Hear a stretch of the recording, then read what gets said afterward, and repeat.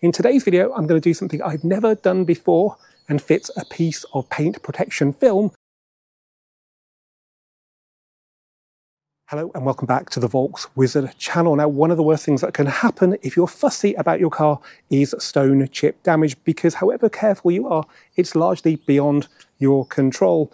Well, luckily around 10 years ago, it became very popular to protect the paint on your car with a clear plastic film called paint protection film. The only downside is that it can prove rather expensive. When I had my Mark 8 Golf GTI Clubsport, I got a quote for protecting its front end that was the best part of £2,000, which is a lot of money if you're not keeping the car for very long, and it's a lot more than painting a panel should the worst come to the worst. Well, since then, I've discovered the paint protection film is actually quite inexpensive. It's the labour that costs a lot of money. So in today's video, I'm going to do something I've never done before and fit a piece of paint protection film to my Mark 7 Golf GTI Clubsport S. So stay tuned, because in this video, you're going to find out whether it's a really easy job that's going to give me the confidence to do bigger sections on some of my other cars, potentially saving me thousands of pounds, or it's actually really difficult. The expensive paint protection film is going to end up in the bin, and we're going to understand why the professionals charge so much, because it's actually quite a very hard job. But before we get started, let me remind you guys how you can support the channel. The easiest way to do that is simply to subscribe. We're still getting a lot of views from non-subscribers, and it's brilliant to get those views, but it'd be brilliant if you could subscribe as well. And I don't say this often enough. Big thanks to everybody who has already subscribed. Okay, let's start off then by looking at the bits you need to do this job, starting with the paint protection film. Now, the reason I was motivated to do this job was thanks to a company called Aliath, who are based in Somerset. They've got a brilliant website and eBay shop where they list all their paint protection film kits and individual sections. The part we're going to fit to the Clubsport S is probably the easiest bit you can fit, because it's a flat surface. It's for the top of the rear bumper, so effectively the load lip. We're doing this not only because it's easy, but because this area is very prone to damage. I know you can try and be careful, but if you've got something heavy in your boot, and sometimes trying to get it out can lead to you resting it or dragging it across that top section of your bumper. So fit in this piece of film, which with £18.50 delivered, I think is a very good idea, because painting the bumper would cost, I don't know, about £300 at today's rate. So this came in this tube with some very comprehensive instructions, which are here, and they also say just email us if you want support, which is really nice. They have been very good at dealing with my inquiries by email. The only things I needed that I didn't already have were this film squeegee with felt tip, which you use for getting the water out from underneath the paint protection film. These are peanuts on eBay. And some isopropyl alcohol, which it states in here you need to use to degrease the panel. And you should also mix a bit in with some water, into the water with a bit of washing up liquid to create a solution which you spray onto the panel first. So the way this works is that you spray the panel and then apply the paint protection film, and that then gives you the opportunity to move it into the right position, at which point then you expel the water from underneath the film with this squeegee. Sounds easy. If you're doing it on a coldish day or doing a complicated panel with bends in it, then they say you need a heat gun or a hairdryer should do the job. I don't think we're going to need that today, but they're always really handy to have. So let's start off then by preparing the panel. So as with a lot of things, preparation is key. You need to make sure there's no wax on the surface where the PPF is going. You need to make sure that if it's fresh paint, you've left it for 3 weeks to properly dry, otherwise you'll end up with a bit of a messy disaster. And you need to make sure the surface is dry. So we're going to just check under the seal for water. I washed it today, so there will be some. Now, when I got this car, it had a few little marks on the bumper, and some of them are still there. I've polished them back, but it's not worth going through the paint to get rid of them. And with them polished back, the surface is quite smooth. They're only relatively shallow scratches, so the PPF should protect the bumper and also make it look better. So let's see how we get on. So I've got the isopropyl alcohol. This with a spray, I think it was about £7 from Amazon. It's quite nice to have for a few things because it's quite a good degreasing cleaner without being too aggressive like some spirits.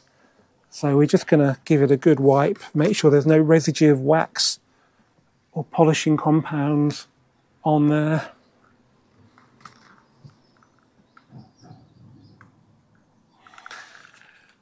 Now I have just noticed an area on the bumper where the tailgate has been rubbing, and it's just put a little very minor abrasion into the paint. Now this isn't because this car's been in an accident, this is because it's very common on Golfs. I actually saw a brand new, like fresh out the dealer, Mark 8 where the same thing had happened, but not so much a problem with damage to the bumper, but it can rub the paint off the tailgate and that can corrode. So that's the bigger problem. So just keep an eye on that. I'm not sure adding PPF will help the matter because it's going to be about like 150 microns, I think, in depth, which could make it rub even more. So yeah, definitely one to watch. Okay, so in this sprayer bottle, we have normal water and washing up liquid. It says a 200:1 solution, which is pretty hard to measure, so just put a couple of drops of washing up liquid in there. It says also if you're doing it on a cold day, you need to put some isopropyl alcohol in there. 20% of the mix should be that.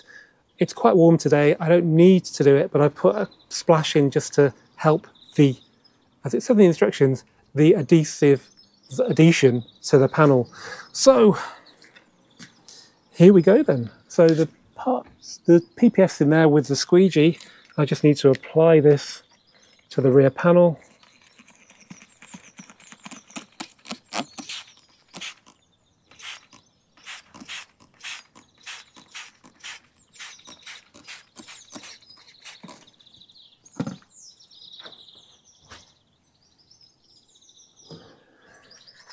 And by the way, the PPF from Alliath is made in Germany,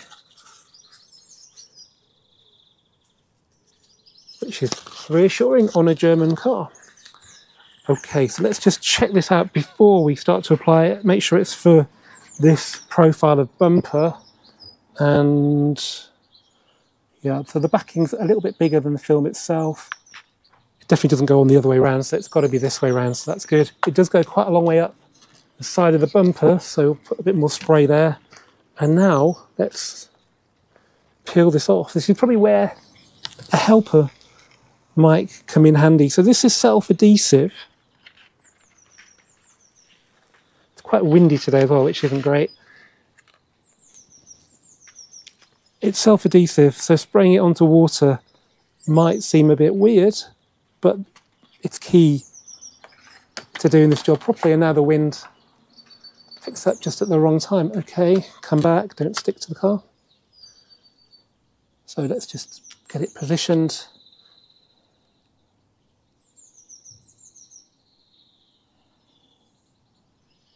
So the beauty of it is we can move it around until it's right. Just put a bit more water on the angled section because the film's a bit bigger than just the top of the bumper. It's pretty comprehensive. So as you can see, I can move it around to my heart's content at the moment. Now I'm slightly surprised that the film doesn't actually fit the contour of the bumper. It's okay in the middle, but it kind of keeps a straight line while the bumper curves around like that. So I can't shape it because it causes a crease. I mean, I can actually on this side, but then I do it on this side and we get a crease here.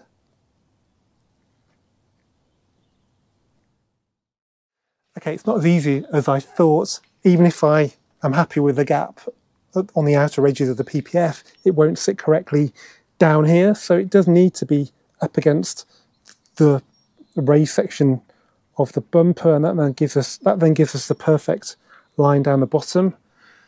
So I can get one side okay, but then that pushes this side out. In the middle, it's in the right position. So let's just try and get that to stick.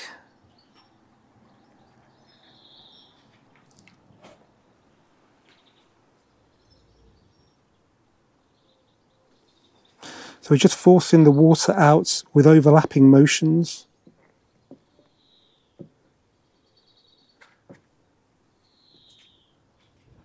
And then that gives the adhesive a clear run onto the rear bumper. But while we do this, I'm just going to try and change the angle of it slightly, just without it creasing, because this needs to be tidy and it's just too far out this way at the moment.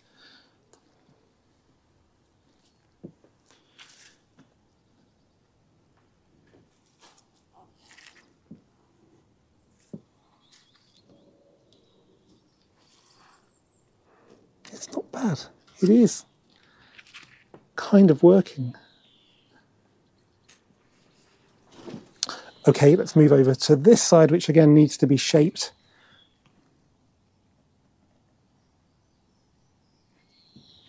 Well, amazingly, that actually so far seems to be going okay. It's perfectly in line now with the back of the bumper, better than the other side.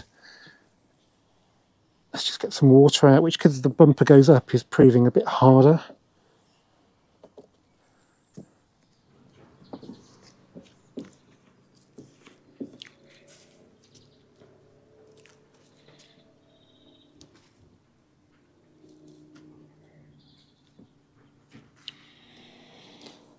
Okay, that's going pretty well so far.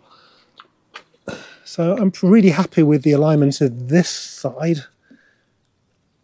Just getting the water out from the section that points downwards.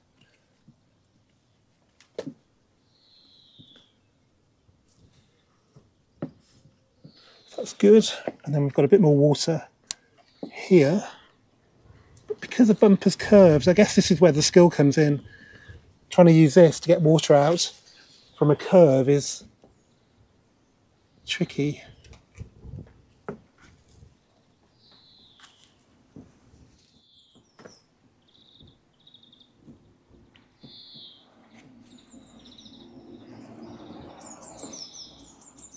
Well, that was very interesting. So initially I was a bit surprised that the PPF didn't actually fit the contour of the bumper, but when I started expelling the water with the squeegee, I realized pretty quickly you could shape it how you want it within reason.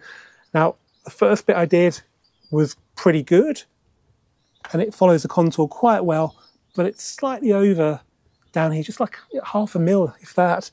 On this side, I felt a bit more confident about the shaping of it, and it's pretty much perfect.